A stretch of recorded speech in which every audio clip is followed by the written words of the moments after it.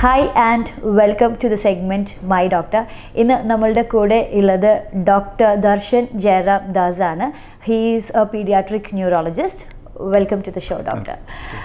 ഏറ്റവും അധികം അഡ്വാൻസ്മെൻറ്റ് വരുന്ന ഒരു ഫീൽഡാണ് മെഡിക്കൽ ഫീൽഡ് എന്ന് പറയുന്നത്. ഇപ്പോൾ അത് മാത്രമല്ല, രോഗത്തിൻ്റെ കാര്യമാണെങ്കിലും ഓരോ കാലത്തും അതിൻ്റേതായ, ഇപ്പോൾ നമ്മൾ ലൈഫ് സ്റ്റൈൽ ഡിസീസസ് എന്നൊക്കെ പറയുന്നത് ഒരു കാലത്ത് പുതിയ ഒരിതായിരുന്നു.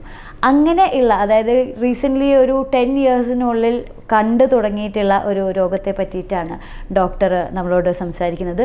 Auto immune encephalitis. I am not sure diction correct ആണോ എന്ന്. എന്താണ് ആ ഒരു രോഗത്തെ പറ്റിയിട്ടൊന്ന്? ഓട്ടോ ഇമ്മ്യൂൺ എൻസെഫലൈറ്റിസ് എന്ന് പറയുന്നത് നമ്മൾ കണ്ടുപിടിച്ചിട്ടൊരു 10 ഇയേഴ്സ് ഇപ്പുറമായിട്ടുണ്ടാവുന്നേ ഉണ്ട്. I am sure it would have existed all this while. പക്ഷേ അതൊരു നമുക്കിപ്പോൾ പുതിയ ഒരു അസുഖം, എബോള ഒരു പുതിയൊരു വൈറസ് എന്ന് പറയുന്ന പോലെ അങ്ങനത്തെ ഒരു അസുഖം ആവാൻ വഴിയില്ല. ഇത് പണ്ട് തൊട്ടേ ഉള്ളത്. പക്ഷേ ആ അസുഖത്തിനെ റെക്കഗ്നൈസ് ചെയ്ത് അതൊരു അസുഖമാണെന്നും അതിൻ്റെ ട്രീറ്റ്മെൻറ്റ് മെത്തോഡോളജിയൊക്കെ കണ്ടുപിടിച്ച് വരുന്നത് ഒരു 10 ഇയേഴ്സ് ആയിട്ടുണ്ടാവുള്ളൂ. അതിനെപ്പറ്റി കൂടുതൽ ഇൻഫർമേഷൻ തന്നെ നമുക്ക് ഇപ്പം ഒരു 5 ഇയേഴ്സിനകത്ത്, കഴിഞ്ഞ last 5 ഇയേഴ്സിനകത്ത് V R gaining more information. So it is A relatively newly recognised അസുഖം. And a lot of people may take A little bit longer to diagnose this condition. ഇപ്പം ഈ ഓട്ടോ ഇമ്മ്യൂൺ എൻസെഫലൈറ്റിസ് എന്ന് പറയുന്നത് ഇപ്പം നമ്മുടെ ബോഡിയിൽ ഒരു immune mechanism ഉണ്ട്. നമ്മുടെ ബോഡിയിൽ ഒരു ഫോറിൻ ബോഡിയോ ഒരു ഇൻഫെക്ഷനോ ഒരു ട്യൂമറോ ക്യാൻസറോ എന്തെങ്കിലും വന്നു കഴിഞ്ഞാൽ അതിനെ നശിപ്പിക്കാൻ ബോഡി തന്നെ ഡിസൈൻ ചെയ്ത ഇന്നേറ്റ് ആയിട്ടുള്ള ഒരു പ്രതിരോധ ശക്തി അല്ലെങ്കിൽ ഇമ്മ്യൂൺ മെക്കാനിസം ഉണ്ട്. ആ immune mechanism is good as long as it is fighting off the infection or if it is fighting the tumor or fighting the foreign body. ചിലപ്പം ആ ഒരു പ്രോസസ്സിനകത്ത് the balance is lost.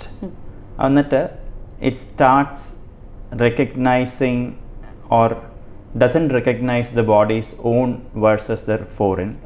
And that process of fighting off the infection or the foreign body or the harmful tumor cells may spill into fighting its own body.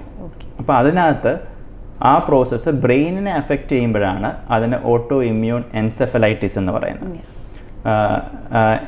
എൻസെഫലോ എന്ന് പറഞ്ഞാൽ brain, ഐറ്റിസ് എന്ന് പറഞ്ഞാൽ inflammation. അപ്പോൾ അതിനകത്ത് വരുന്ന ഇൻഫ്ലമേഷനെയാണ് എൻസെഫലൈറ്റിസ് എന്ന് പറയുന്നത്. അപ്പോൾ ഈ ഇമ്മ്യൂൺ മെക്കാനിസത്തിൽ ഇംബാലൻസ് വന്നിട്ട് വരുന്നതിനാണ് ഓട്ടോ എന്ന് വെച്ചാൽ സ്വന്തം ഇമ്മ്യൂൺ എൻസെഫലൈറ്റിസ് എന്ന് പറയുന്നത്.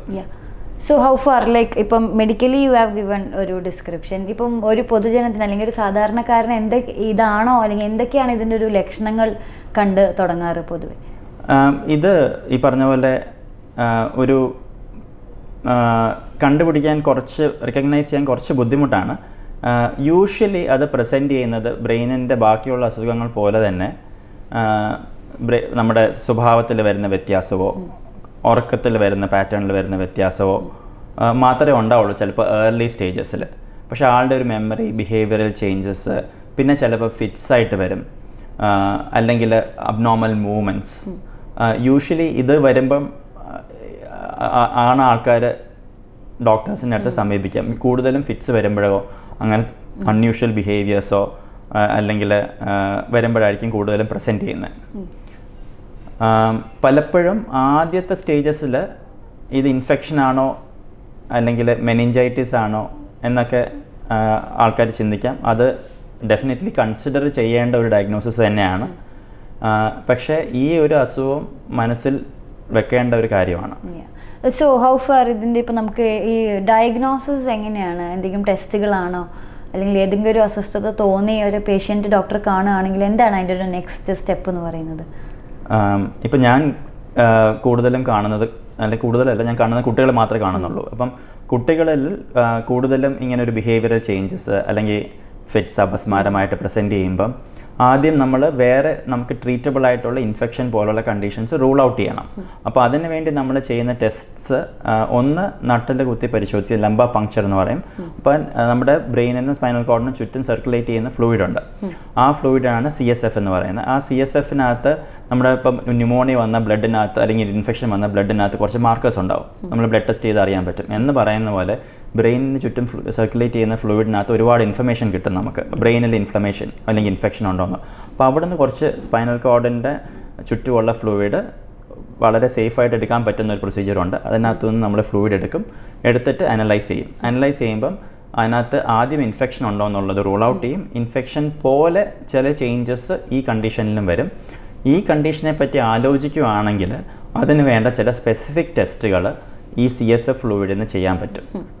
അപ്പോൾ അതിനകത്ത് അതിൻ്റെ ലക്ഷണങ്ങളുണ്ടെങ്കിൽ ഈ പറഞ്ഞ CSF ഫ്ലൂയിഡിൽ നിന്നും ബ്ലഡിൽ നിന്നും കുറച്ച് ടെസ്റ്റുകൾ ചെയ്യാനുണ്ട്. പിന്നെ ഇതിൻ്റെ സപ്പോർട്ടീവായിട്ട് ബ്രെയിനിൻ്റെ ഘടനയിലെ വ്യത്യാസമുണ്ടോ, സ്ട്രക്ചറൽ ചേഞ്ചസ് അല്ലെങ്കിൽ സ്കാനിൽ അറിയാൻ പറ്റും. MRI എടുക്കുമ്പോഴത്തേക്ക് we can see signs of inflammation on the MRI. Okay. So basically ഇതിൻ്റെ ഒരു ട്രീറ്റ്മെൻറ്റ് നമ്മളുടെ നാട്ടിൽ കോമൺ ആയിട്ട് അവൈലബിൾ ആയിട്ട് വന്നു തുടങ്ങിയോ? എക്സ്പെൻസീവ് ആണോ? സോ ഇതിൻ്റെ ട്രീറ്റ്മെൻറ്റ് പല ടൈപ്പ് ഉണ്ട്. ഓക്കെ. സോ ഇപ്പം നമ്മൾ പറഞ്ഞില്ലേ, ഒരു ബ്രെയിനിൽ അല്ലെങ്കിൽ ബോഡിയിൽ വരുന്ന ഒരു ഇമ്മ്യൂൺ മെക്കാനിസത്തിൽ വരുന്ന ചേഞ്ചസ് കാരണം body is producing more antibodies എന്ന് പറയുമ്പോൾ നമ്മൾ ഒരു ഇൻഫെക്ഷൻ ഫൈറ്റ് ചെയ്യാൻ വേണ്ടി ബോഡി പ്രൊഡ്യൂസ് ചെയ്യുന്ന പ്രോട്ടീൻസാണ്. അപ്പോൾ അത് പോയിട്ട് ബ്രെയിനിനെ തന്നെ അറ്റാക്ക് ചെയ്യുമ്പം അത് ആ പ്രോസസ്സിനെ നമ്മൾ റെഡ്യൂസ് ചെയ്യണം. അപ്പോൾ അതിന് പല ടാക്ടിക്സ് ഉണ്ട്. ഒന്ന്, ഈ നമ്മുടെ പ്രതിരോധ ശക്തി ഡാമ്പൻ ചെയ്യണം. ഓക്കെ. സോ നമ്മുടെ ബോഡിയിൽ ഇമ്മ്യൂണിറ്റി കുറയ്ക്കുക. അപ്പോൾ അതിന് പലപ്പോഴും ഉപയോഗിക്കുന്ന സ്റ്റെറോയിഡ്സ് മാതിരിയുള്ള മരുന്നാണ്. അപ്പോൾ യൂഷ്വലി ഒരു ഇൻഫെക്ഷന് നമ്മൾ വേണ്ടത് നമ്മുടെ ഇമ്മ്യൂണിറ്റിയും കൂടെ വേണം ഇൻഫെക്ഷൻ ഫൈറ്റ് ചെയ്യാൻ. പക്ഷേ ഈ പ്രോസസ്സിൽ it's other way around. That immunity has become too much and we want to ഡാമ്പൻ it. Okay. So അപ്പം സ്റ്റെറോയിഡ്സ് പോലുള്ള മരുന്ന് ഉപയോഗിക്കും. പിന്നെ ഈ പ്രോട്ടീൻസ് നമ്മുടെ ബ്ലഡിൽ സർക്കുലേറ്റ് ചെയ്യുമ്പോൾ അതിനെ ന്യൂട്രലൈസ് ചെയ്യാൻ വേണ്ടിയുള്ള ട്രീറ്റ്മെൻറ്റ് ഉണ്ട്. So that is sometimes called immunoglobulins അല്ലെങ്കിൽ മോണോക്ലോണൽ ആൻറ്റിബോഡീസ് എന്ന് പറയും. അത് നമ്മുടെ നാട്ടിൽ അവൈലബിൾ ആണ്.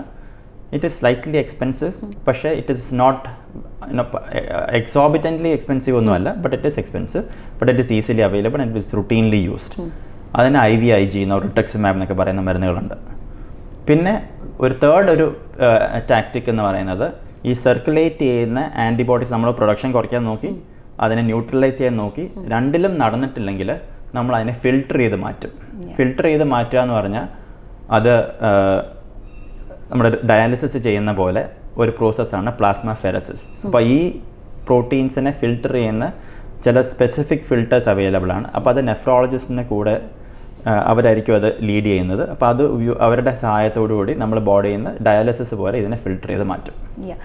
സോ ലൈക്ക് ഹൗ ഫാർ ഇപ്പം കംപ്ലീറ്റ്ലി ഒരു മെഡിക്കൽ കണ്ടീഷനാണ്, അല്ലെങ്കിൽ പൊതുജനത്തിന് അത്രയും കോമൺ ആയിട്ട് അറിയുന്ന ഒരു കണ്ടീഷനല്ല. എന്നാലും is there is something like നമുക്ക് ശ്രദ്ധിക്കാവുന്നത്, അല്ലെങ്കിൽ ഡോക്ടർക്ക് നമ്മൾ കാണുന്ന ആളുകളോട് പറയാൻ like may be about timely treatment അങ്ങനെ എന്തെങ്കിലും? അതെ, ഇതിനകത്ത് one thing like lot of medical conditions timely treatment makes a difference, especially in this condition. നേരത്തെ ഡയഗ്നോസ് ചെയ്താൽ കുറച്ചും കൂടെ നേരത്തെ ട്രീറ്റ്മെൻറ്റ് ഇൻസ്റ്റിറ്റ്യൂട്ട് ചെയ്ത് കഴിഞ്ഞാൽ കുറച്ചും കൂടെ ഔട്ട്കംസ് ബെറ്റർ ആവാൻ സാധ്യതയുണ്ട്. അപ്പോൾ ലീഡ് ടൈം കുറയ്ക്കാൻ പറ്റുമെങ്കിൽ നല്ലതാണ്. പക്ഷേ ഈ പറഞ്ഞ പോലെ it is not so easy to diagnose. Important thing is to think about it and do the relevant test. അതിനകത്ത് പൊതുജനങ്ങൾക്ക് അറിയാം ലൈക്ക് ബാക്കി കാര്യങ്ങളുള്ളതുപോലെ തന്നെ ഇതിനകത്തും ഇപ്പം എങ്ങനത്തെ ചെറിയ വ്യത്യാസങ്ങൾ, സ്വഭാവത്തിലൊരു വ്യത്യാസം വരുന്നു, അല്ലെങ്കിൽ ഓർമ്മ കുറയുന്നു, അല്ലെങ്കിൽ അൺയൂഷ്വൽ മൂവ്മെൻറ്റ്സ് കാണുന്നു, അപ്പം അങ്ങനെയൊക്കെ ഉണ്ടെങ്കിൽ നേരത്തെ ഒരു ഡോക്ടറെ കാണുകയും അതിനെ പറ്റി ചിന്തിക്കുകയും ചെയ്യുന്നത് നല്ലതായിരിക്കും. പിന്നെ ഇതിനകത്ത് ചിലപ്പോൾ നമ്മൾ കാണുന്ന ഒരു ഇതെന്ന് പറഞ്ഞാൽ കുട്ടികളിൽ, എസ്പെഷ്യലി യങ് അഡോളസെൻ്റ് ചിൽഡ്രനിൽ ഈ സ്വഭാവത്തിലെ ചേഞ്ചസ് മാത്രമായിട്ട് വരും.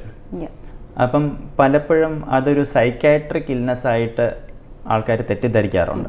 പലപ്പോഴും ഞാൻ കണ്ടിട്ടുണ്ട്, പേടി വളരെ അധികമായിട്ട് വരുന്നവരുണ്ട്, മന്ത്രവാദികളെ കാണുന്നവരുണ്ട്, അപ്പം അല്ലെങ്കിൽ സൈക്കാട്രിസ്റ്റിനെ കാണുന്നവരുണ്ട്. പ്രായത്തിൻ്റെ പ്രശ്നമാണ് എന്ന രീതിയിൽ ചിന്തിക്കാവുന്ന ഒരു അസുഖമാണ്. ബിക്കോസ് അതേ ലക്ഷണങ്ങളായിരിക്കും. ഒരു പെട്ടെന്ന് ഒരു സ്വഭാവത്തിലൊരു വ്യത്യാസം. അപ്പോൾ അത് പലപ്പോഴും സൈക്കാട്രിക് ഇൽനെസ്സായിട്ടോ അല്ലെങ്കിൽ അങ്ങനത്തെ വിഭാഗത്തിൽപ്പെടുന്ന അസുഖങ്ങളോ ആയിട്ട് തെറ്റിദ്ധരിക്കാം. അതിലോട്ട് പോകുന്നതിന് മുമ്പ് ഇതൊന്നും അല്ല എന്നുള്ളതൊന്ന് ഉറപ്പ് വരുത്തുന്നത് നല്ലതായിരിക്കും. Thank you so much doctor. Like നമ്മളുടെ ഒരു മെഡിക്കൽ നോളേജിൽ വളരെ ഇൻഫോർമേറ്റീവ് ആയിട്ടുള്ളൊരു കാര്യം കൂടിയാണ് ആഡ് ഓൺ ചെയ്തിട്ടുള്ളത്. Thank you so much.